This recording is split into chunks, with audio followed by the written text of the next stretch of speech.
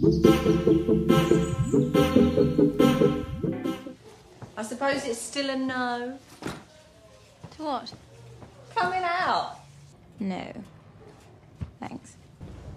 Ta-ra. You all right?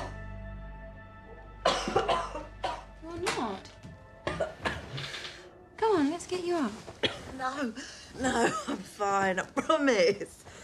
It's just because the window was open. Now go to work. You've got a job to do.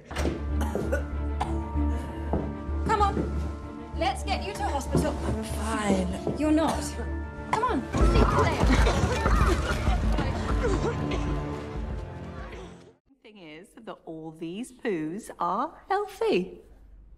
Now, have we considered reusable nappies? Oh, you're being serious? Deadly serious. Babies' feet may be small, but their carbon footprint can destroy the earth.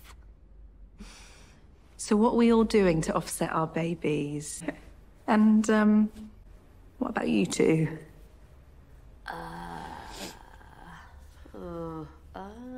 That is an illustration of a vagina ripped all the way to the arsehole, isn't it? Yeah. I actually based it on my own. Wow, it's quite a self-portrait. Okay, so we've traced the signal from Sally's phone to a farm.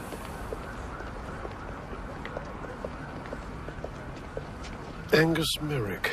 Why do I know that name? Shit. He's not going to come quietly. Mobilise firearms. Be discreet. Sir. That looks like a neck break.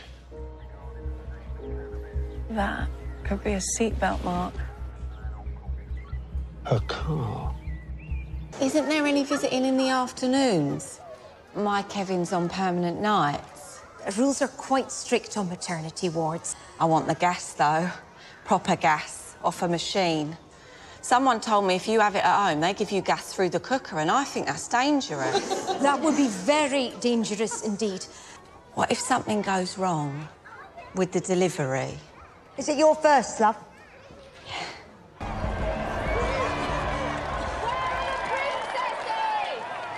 In an awful lot of trouble.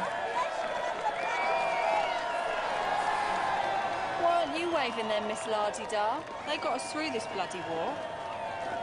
You really think so? Some of us. Did you lose someone?